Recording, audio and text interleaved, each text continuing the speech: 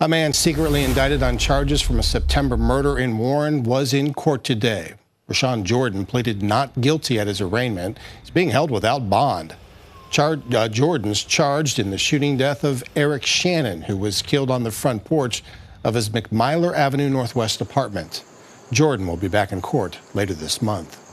Hi everyone, I'm Lindsay Watson. Thanks for watching the WKBN 27 First News YouTube channel. If you want more video news, subscribe to our channel. And don't forget to download the WKBN 27 First News app for breaking news alerts.